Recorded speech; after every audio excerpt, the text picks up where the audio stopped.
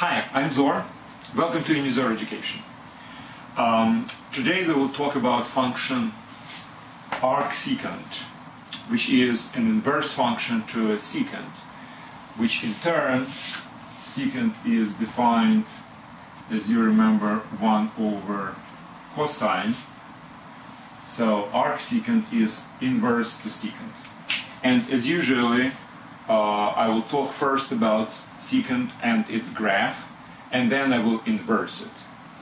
And by the way, arcsecant, this is the 5th lecture in the mini-series about different inverse trigonometric functions. We have already covered arcsine, arccosine, arctangent, and arccotangent. They're all on unizor.com, so this is number 5, and the one which will remain after that will be arccosecant. Okay, so let's talk about secant. Now, as I was saying, this is 1 over cosine, so let's first start with the graph for a cosine, which looks like this.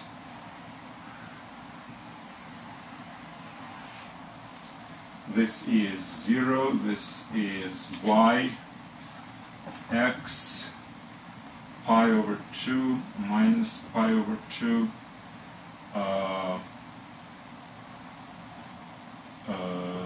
3 pi. This is pi. This is 3 pi over 2. And this is minus pi and minus 3 pi over 2. So we start with a cosine. Now let's do 1 over cosine. Well, obviously, in the cases when the cosine is equal to 0, 1 over cosine would go to infinity, so we will have asymptotes here. So this is an asymptote, and this is an asymptote, and this is, and this is.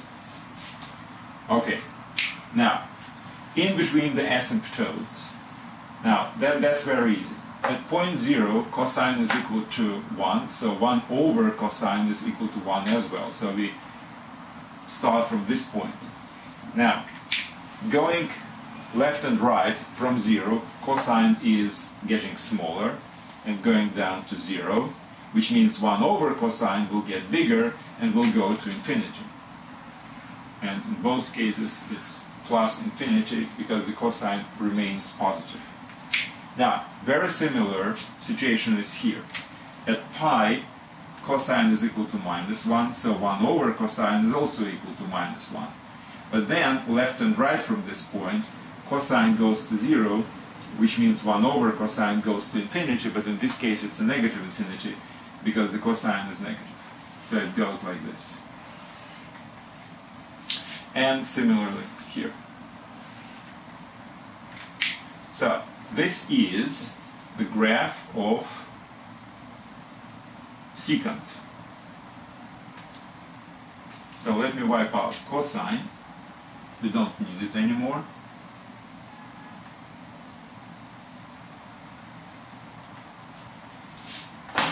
So, what's the inverse of the secant? Well, in this particular case, there is no inverse function, for a very simple reason. What is an inverse function? I'm just repeating myself for every trigonometric function. What is inverse to secant in this particular case? Inverse to any function. It means that if you have this function, y equals to secant of x. So direct function, the original function, for every argument, which happens to be an angle in radians in this case, you can find the value of a secant very simply. What's the angle? Let's say it's this one. You draw the perpendicular until it crosses the graph, go across to the y, and that's the value of the function. Now, in case of inverse function, we have to do the inverse procedure. Given the value of the function, find the argument, the angle basically. Well, the problem is that some values of the function have absolutely no argument which corresponds to them. Let's say this one, which is 1/2. Well, there is no value of the argument, there is no angle secant of which is equal to 1/2. It's either 1 and above or -1 and below. There is nothing like 1/2 or 0 or -1/2. So that's number one complication. Number two complication is that if you have a value something like this, then you have two different angles. Cosine, secant of this angle is equal to this value, and secant of this angle is equal to this value. So we have more than one. So in some cases we have no arguments, in some cases we have two arguments or more. Actually, if you will continue the graph, you will have infinite number of arguments. All of them have the same value of the secant. So we cannot define a function inverse to a secant if we deal with this particular definition of a secant. What usually we do in these cases? Well, very simple. We restrict the domain, and we restrict the range, we restrict everything in order to be able to do this inverse procedure. Now, first of all, how can we restrict domain so we can have no more than one value for our argument if given the value of the function?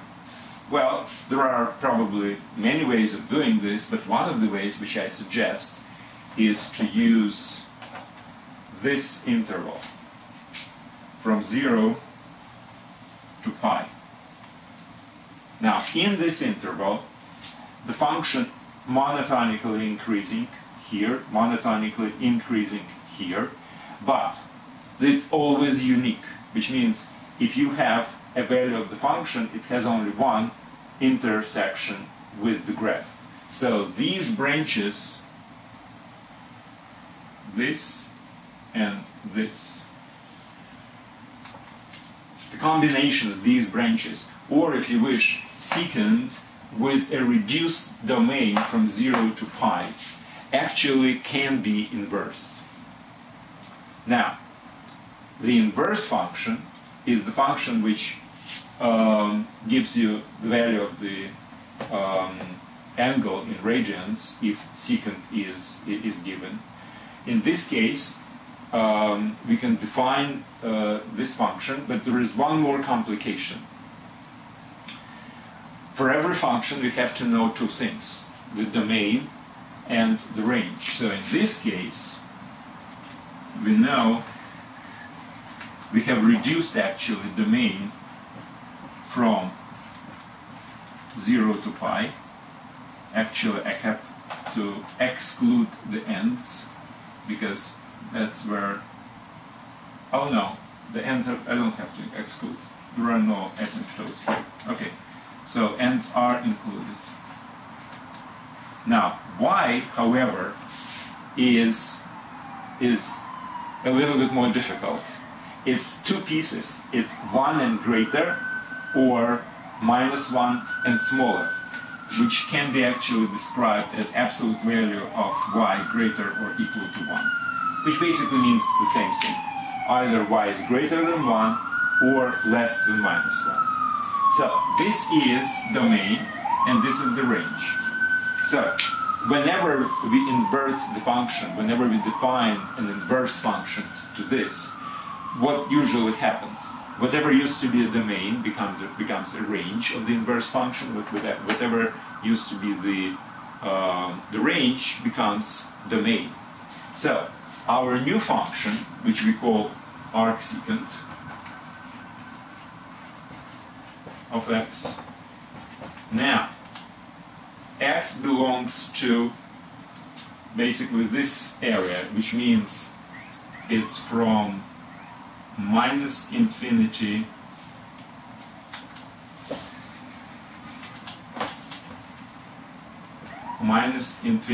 to -1, including the 1, union with 1, plus infinity. Or, in other words, absolute value of x greater or equal to 1. That's the same thing.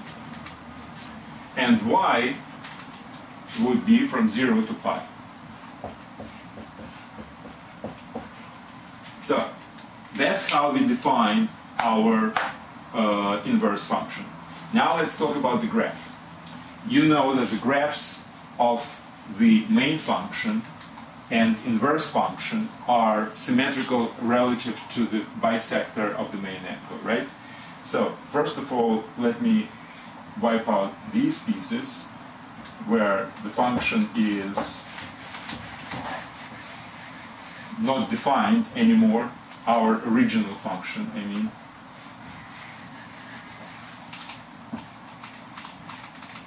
We don't need it.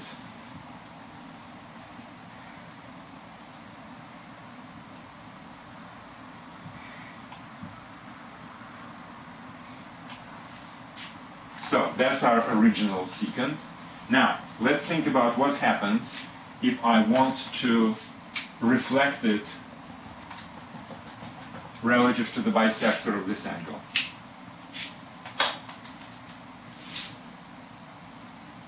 Now, this used to be the domain, now it will be the range, right? So, from 0 to pi, I will have the range of my function. Now, somewhere in the middle, pi over 2, I have this asymptote. It will still be an asymptote for the inverse function, but instead of vertical, it will go horizontal, right?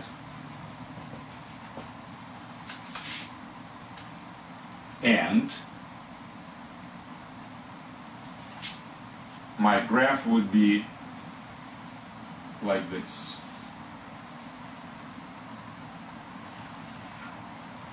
Now this is -1, this is 1. So the combination of these, as you see, x is absolute value greater than 1. That's the domain. The range is still from -1 to 1. The only difference is